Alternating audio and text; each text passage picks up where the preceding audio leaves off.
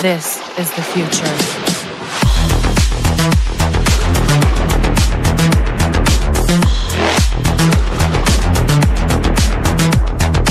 Evolution.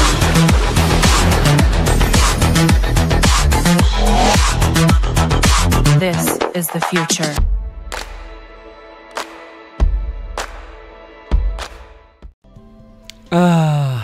What a wonderful morning. Welcome guys, welcome to my channel. And this is... what the... okay. Well, sunlight kills monsters. Check.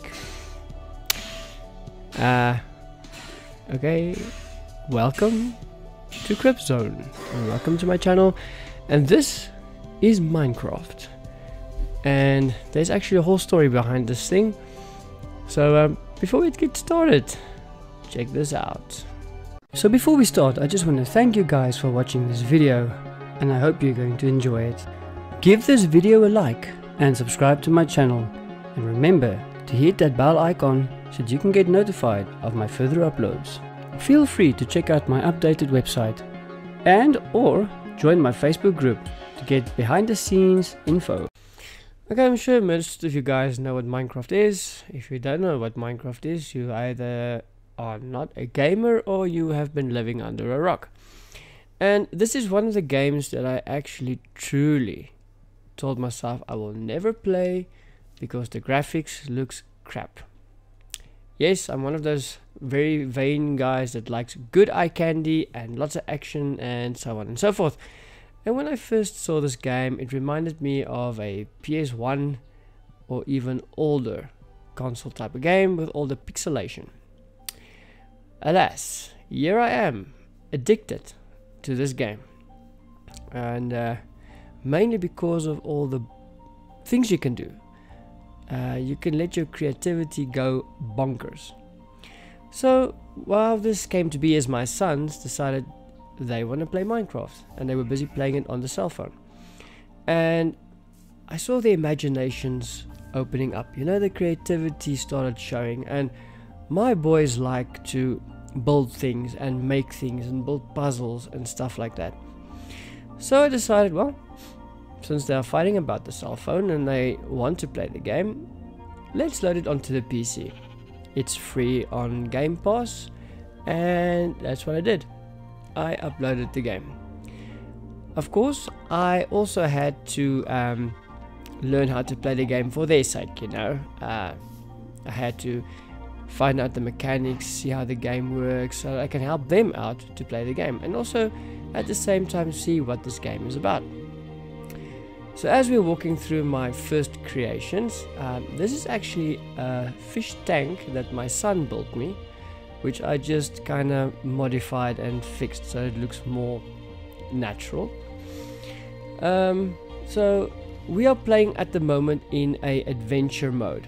This is not survival, so I don't have to craft, I don't have to mine, I don't have to eat, nothing can hurt me, I can kill everything of course. You can fly like Superman, and everything you can ever dream of is in the inventory, so you don't have to create anything.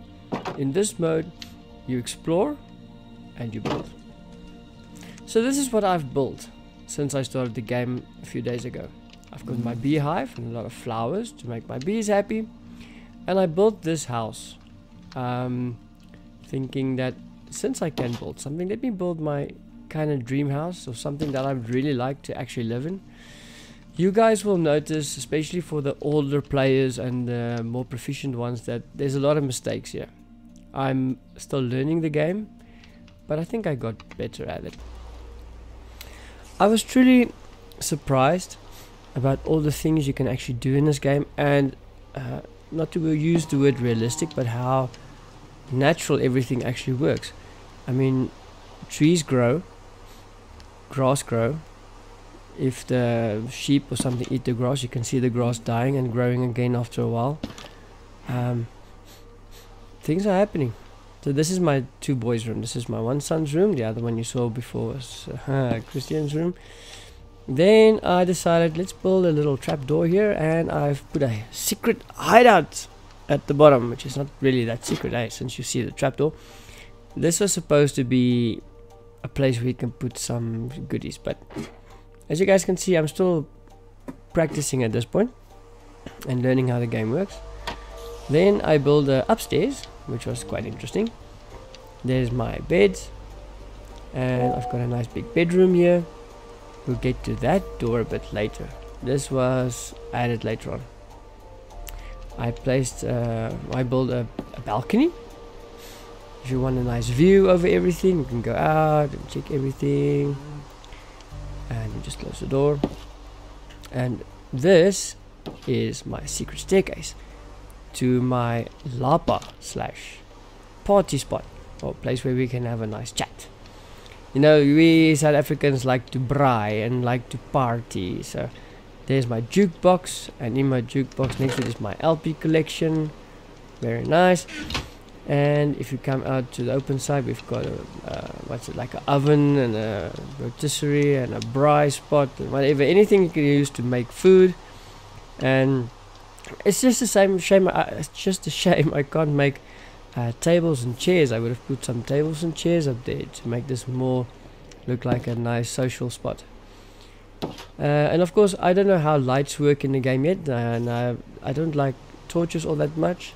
So you'll see all these glowstones everywhere in the house, and like there's a glowstone to give us light when it's dark.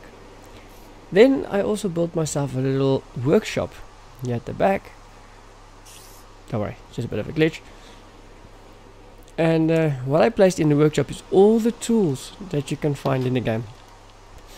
As you can see, I've got an anvil there. Oops, there's a stone cutter. I've got like furnaces, fletching tables, crafting tables, whatever there is, and an anvil there in the corner. Yeah, this is my workshop. I think once I get to know the game quite well and how everything and all the elements work, I will try to play the game in survival mode. We'll see when we get there. And this is my magma rocks. Why would I have magma rocks everywhere? Well, to protect my house. Because at night, the ghouls and goblins comes out, all the monsters comes out, and that burns them to death. Introducing the Great Walkway of the King. Of course, you all know who the king is of this world. So, why the bridge? Well, you can make a compass and you do have a map. But I decided that if I get lost and I don't know how to find my house, why struggle when I can build a bridge to go to each and every point that is of interest to me? So I can just stay on the bridge and get to my places without getting lost. Because what my son did is he took a portal orb or something and he started porting all over the map, and I couldn't find my house. I had to restart the whole map or the whole game because I didn't know at that point how a compass and map works. Introducing my castle. This is guard houses. We've got 4. We have a bridge, and then we've got the castle walls. Now this is a current project that I'm still busy with, and this is what I'll share with you guys over the next few weeks or days. Look at my lava fall and my waterfall. This is one of the reasons why I chose this location. It'll make it difficult for the enemies to attack me. And also note that there is these vast cave systems underneath this mountain and underneath my castle, which I discovered as I was going through. So I am at the moment busy building my castle, and I'm going to show you guys this. Sorry about the noise, it's just there's nothing I can do about it. Look at this cave system here. While I was busy building the walls for the castle, I accidentally dug into the system. So you'll see at the bottom the magma rocks that I placed to protect my walls. But look at this place. This is huge. And this also made me wonder, can you dig straight through the planet? Is the game designed that if you start digging in a straight line and you keep on digging, that you'll get out on the other side, back into the open air, and have a totally different world? Or is it just like a open world flat surface area and you can't go down? That's something we'll have to explore, isn't it? I planted these trees because there was a piece of mountain here that I chopped out, and it took me almost 3 hours just to get rid of the mountain that was here. And then I planted these saplings, and I was so surprised to see how huge these trees grow. They're huge. There's still 2 saplings that need to grow. So my current mission that I have left is to chop out this whole piece of mountain. I want at least 5 meters of space between my wall and the mountain, because obviously you don't want the bad guys or enemies to jump from the mountain into your castle walls. And I also had a different idea. It takes too long to chip away the mountain. So if I wanted to chip away this whole mountain to make a castle, can you guys imagine how long it's going to take? So my idea is to build the castle in the mountain and make the mountain part of the castle. This is almost like flying a drone, hey? Those nice aerial drone shots that you get. So yeah, this is a vast, vast world. There's a lot to do, a lot to see, a lot to explore. At this moment, I'm just concentrating on finishing my castle. But once the castle is done, I think I would like to go and explore this entire world and see what secrets and what treasures it holds. Because I've even seen the other day while my son was playing on his island that there's mermaids, and there's just sunken treasures and weird stuff. So, oh, let me also show you guys this. I have a secret cave escape route. If something happens, well, if you have a diving kit, I think in real life you would drown by now, because it's quite a fast swim. But you can swim through this cave system and get out here and run a bit this way, upwards, swim out to safety, and when you get out, you are far from home and you can escape if anyone tries to attack you. This really makes your imagination go wild, and I would like you guys to join me. So feel free, if you want to, join me on this exploration and adventure. Let me show you guys how I build my castle and how I build other stuff, and we'll go and explore all these islands and see what we find. And write in the comments whether you guys want to see me physically build the stuff, or do you just want to see the completed projects, or do you want daily updates? Anyway guys, until next time, have a great day. Cheers.